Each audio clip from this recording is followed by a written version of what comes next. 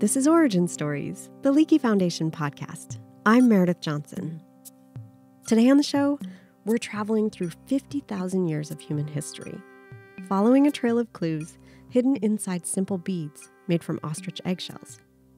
But before we get started, I want to thank our new podcast donors, Natalie Dybel, Alexandra Demofte, Sandra McIver, and our other new supporters who wanted to stay anonymous. If you'd like to support the show and get a shout out on the next episode, please click the link in your show notes right now, or go to leakeyfoundation.org and click the Origin Stories pop-up button. Your one-time or monthly tax-deductible donation will be quadruple matched. So if you give $10, we get $40 to help us tell new stories about what makes us human. Now, on with the episode. Humans and beads go back a long, long way. When we see something pretty or shiny, we want to pick it up, carry it around, and figure out a way to wear it so everyone else can admire it too. We string beads on necklaces, sew them into clothing, weave them through our hair. They're beautiful to us, but they're more than ornaments. When you wear a bead or hold one in your hand, you're connecting to an ancient, symbolic expression of your humanity. The oldest known beads are around 142,000 years old. They were found in a cave in Morocco in North Africa, where ancient hunter-gatherers collected seashells, poked holes in them, and strung them up to wear. And they must have looked incredible, because the same type of perforated shells spread quickly throughout northern Africa and into the Middle East. My relationship with beads goes all the way back to the beginning of my master's. I just knew that I was interested in personal ornaments and the use of symbols to express our group identity, affiliation. This is one of the things that sets humans apart from the rest of the animal kingdom. That's Jennifer Miller. She's an archaeologist and professor at Southern University of Science and Technology in Shenzhen, China. And so I was really excited to look at early instances of ornaments and just see what information they could tell us about social identities, network connections between communities, ways of doing things, because these are tangible records of social connections in the past.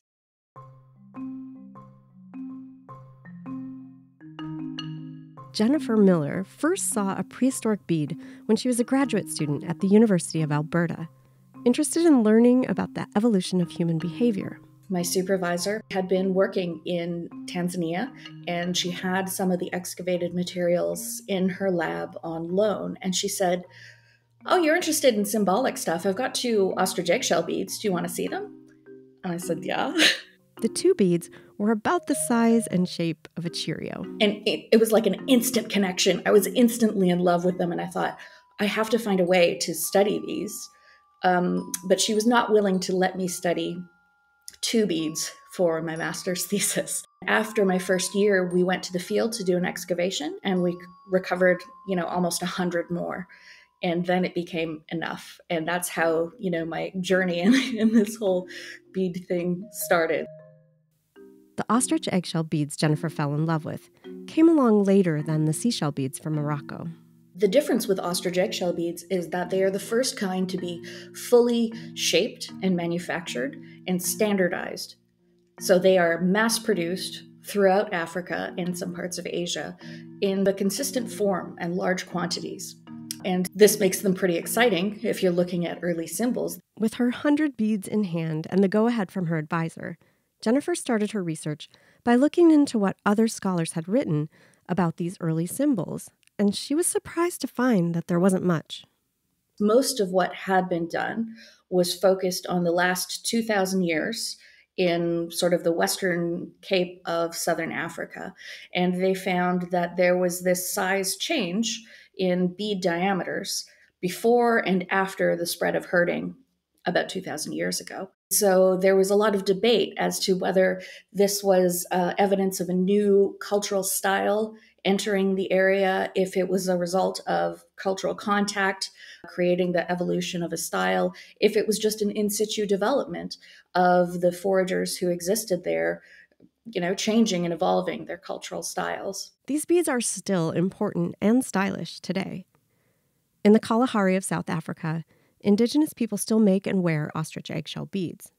and give them as gifts in a customary practice called haro, a word that is actually synonymous with the word for ostrich eggshell beads. This is a way to keep up trade relationships by offering up some kind of gift to signal your good intentions and that you want to maintain this relationship with people who you maybe don't see that frequently. And so that's one of the really important uses that it has served probably in the recent past and does serve today. So that got Jennifer thinking. Okay, so they've looked at the last couple of thousand years in southern Africa. But ostrich eggshell beads go so much farther back than that. And they're all over Africa and even into Asia. So we're only seeing a very small picture of what information beads can reveal to us. And so what would it look like if we zoomed out and looked at, all of the oldest examples, which go back to around 50,000 years ago? And that drove me into the PhD question, which was what happens if I start documenting these? Will it tell us anything? Will it be a random pattern, or will it reveal something more?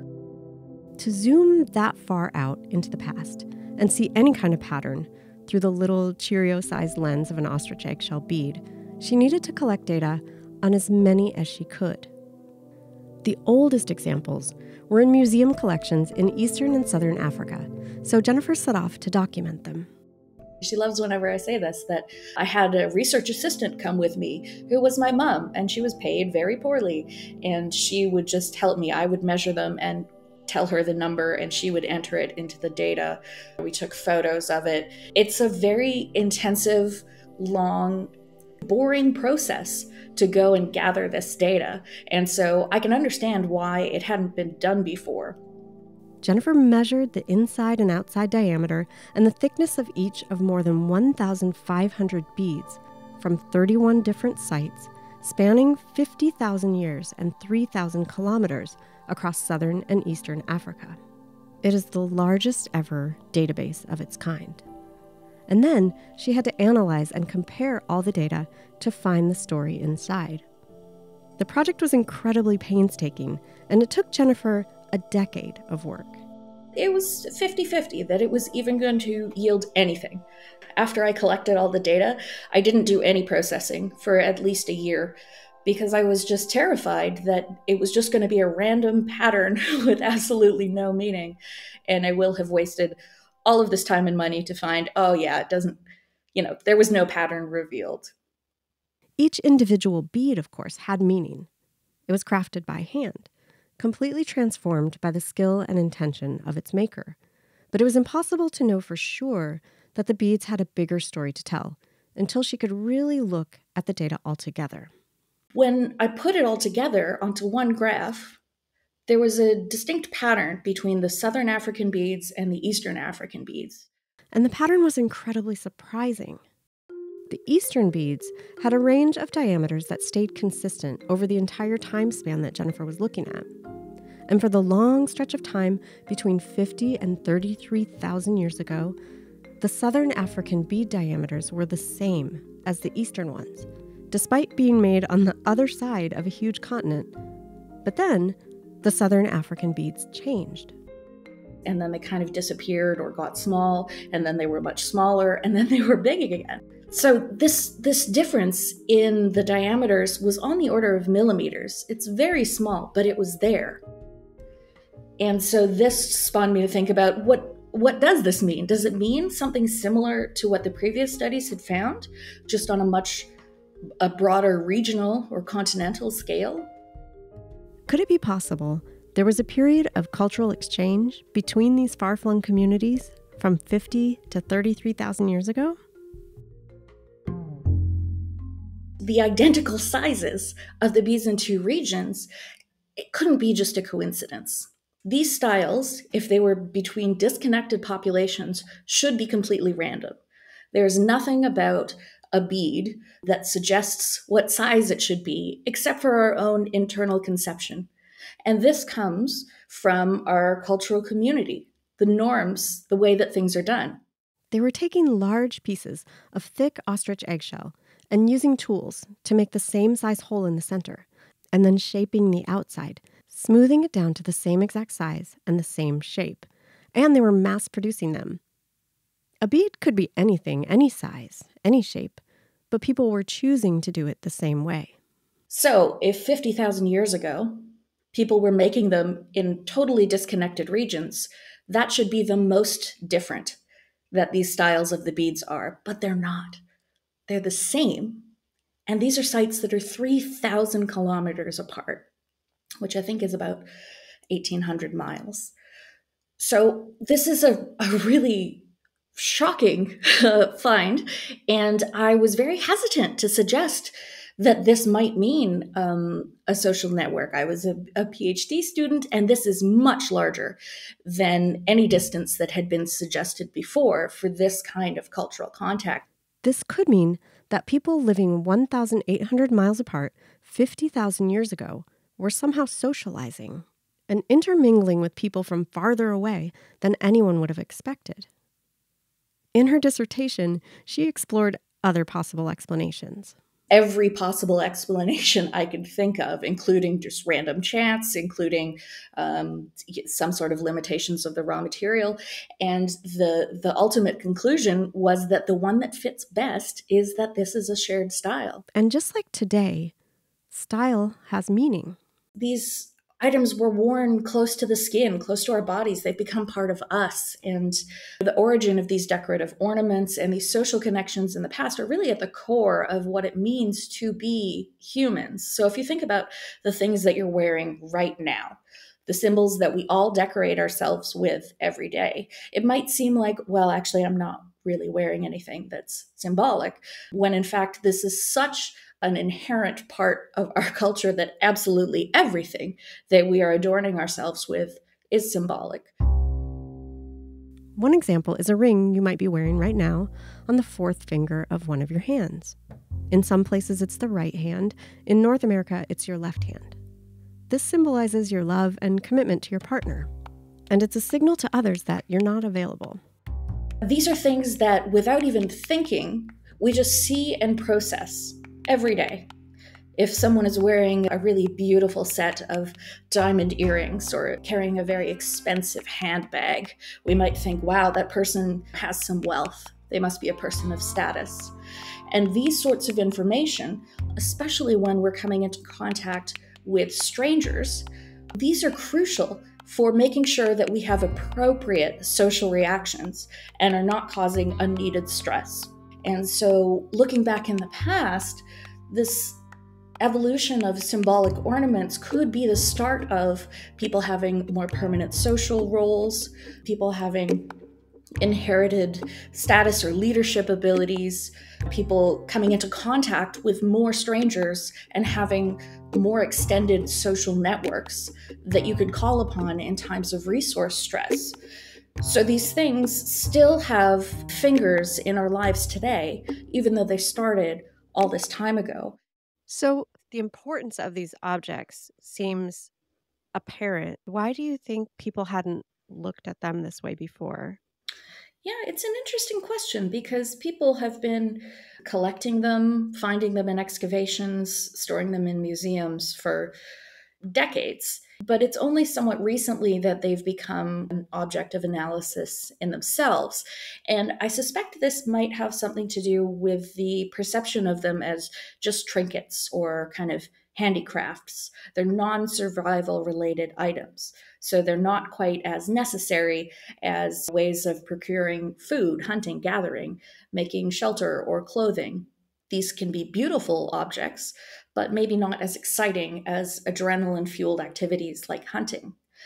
But these tiny things actually serve a really important role in our group expression and identity.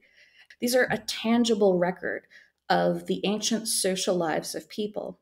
These overlooked trinkets held the earliest evidence of a social network, connecting communities over vast distances.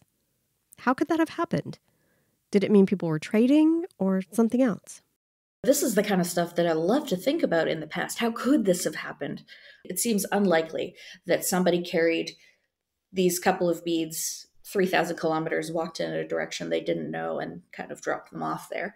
The more interesting question to me is, how could the knowledge of this spread even in the absence of beads? So physical objects can and do move on the landscape. I would suggest that ideas, styles, concepts, knowledge can easily travel even further than physical objects. You know, I see somebody and I'm like, oh my God, I love those earrings. Where did you get those? I imagine that these things happening in the distant past as well. And, you know, in this way, people connected with one another, and we can see the evidence of it today. That's something that it seems nothing but these beads could tell us about our history and traditions that far back in time. Ancient DNA couldn't, and even stone tools because of the variation in the raw material that they're made from. Ostrich eggshell beads are made from a consistent material that's the same all across the continent, and they are entirely shaped by the people making them, deciding what they should look like based on their cultural norms. If the story in the beads ended here, it would be amazing enough, but this was only the first surprise. So Jennifer, when she first arrived in our institute, and she has to do a seminar for the whole entire department that based on her past PhD work. So she showed us this extraordinary set of data that has more than 1,500 ostrich eggshell beads. But then at the end of her talk, she said, I also have data all the way back to 50,000 years, and I have not really looked at those data. But if anyone have any ideas, I would be really happy to hear. That's Professor Yiming Wang, a paleoclimatologist at the Max Planck Institute in Germany, where Jennifer came to do her postdoctoral research. I was really fascinated by her data, and I just want to play with it. But this really didn't happen until the COVID time, because I was actually in the field when the pandemic broke out and we had to evacuate. Then there had to be sort of a shift in focus of, okay, so now it's not necessarily about going out and gathering firsthand data from the field, because who knows when we'll be able to go back to that. But now it's, what data have we got in hand and what can we make from this? At that time, most of the people were working from home. So only a few of us come to the institute, and we always sit there, have lunch together. And Yiming and I, she and I were friends, we're colleagues. We have very different expertise and research focus. And she is excellent at statistics and at R programming. And so I said, why don't you take a look at this with me and we'll see what we can come up with. I said, yes, I'd love to look at your beads and do some stats with those beads. Yiming is a big data kind of person. She's able to look at massive amounts of information and find patterns by plotting it out in different ways. It's part of what she does as a paleoclimatologist to understand how climates changed in the ancient past. My data, normally they're like curves. So they show at a different glacier or interglacial period, the climate will be going up and down, and there will be higher rainfall, lower rainfall, sometimes higher temperature, lower temperature. And so I will be looking at climate cycles if I'm doing paleoclimate reconstruction.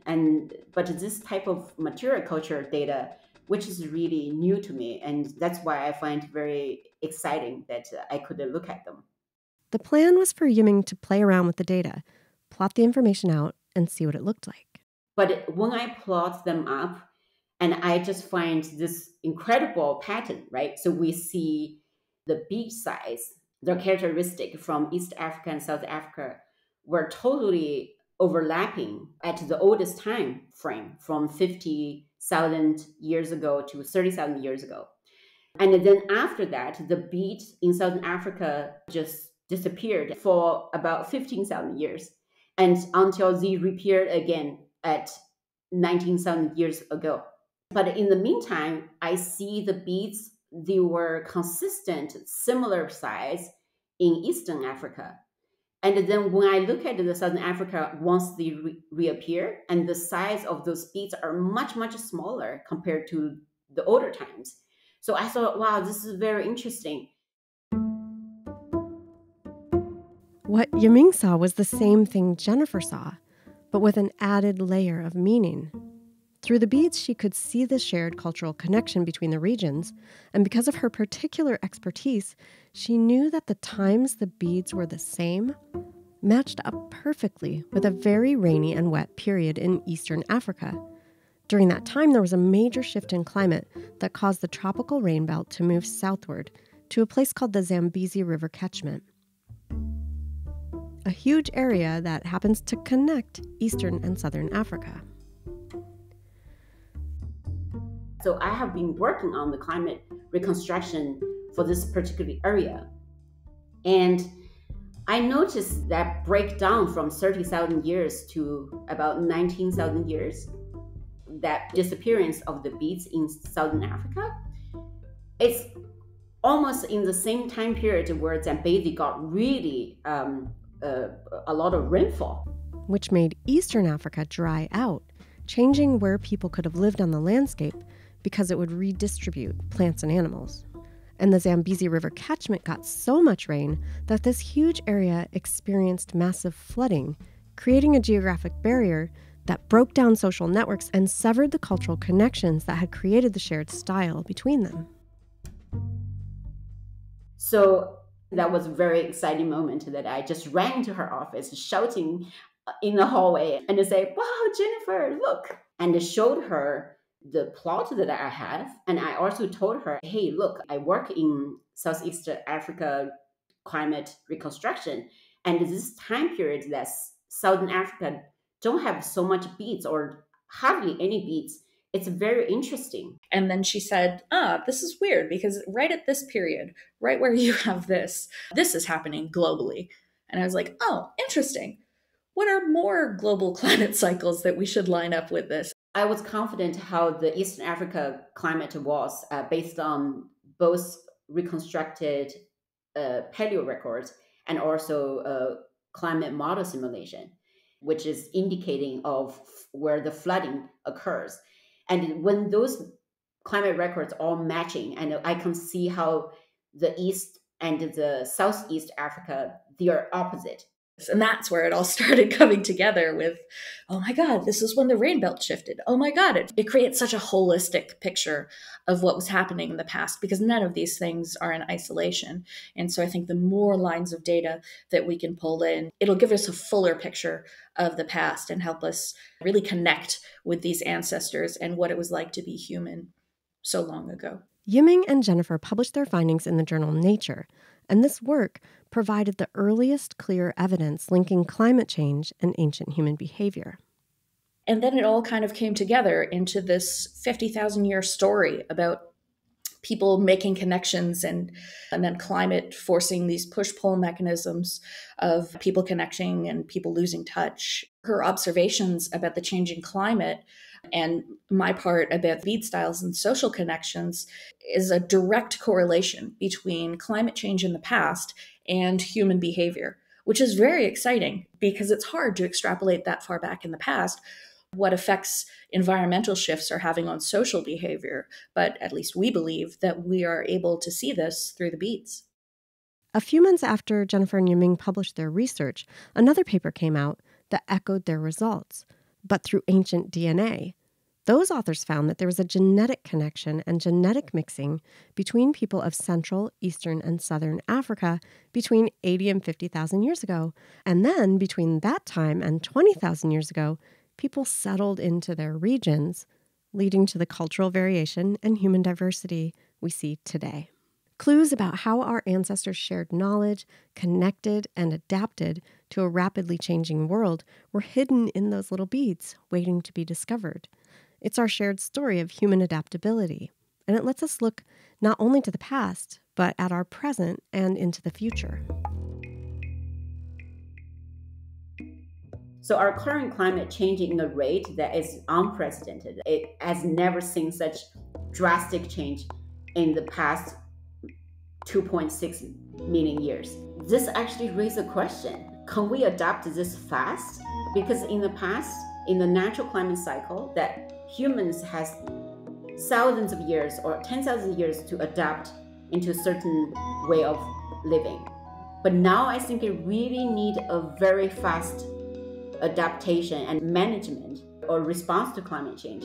I think it's very important to really combine the knowledge from different fields that give us a fuller picture about our human past.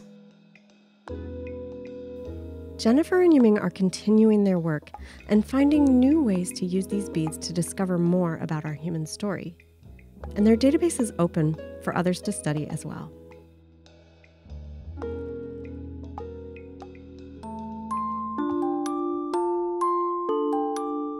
Thanks to Jennifer Miller and Yiming Wang for sharing their work. You can learn more about them and their research by clicking the links in your show notes. This episode was produced with generous support from Leakey Foundation fellow Eddie Kisslinger in honor of his wife, jewelry designer Kathy Waterman. Her designs are inspired by nature and influenced by her study of and connection with ancient human history. We're so grateful to them for making this episode possible. Support for Origin Stories is also provided by listeners like you.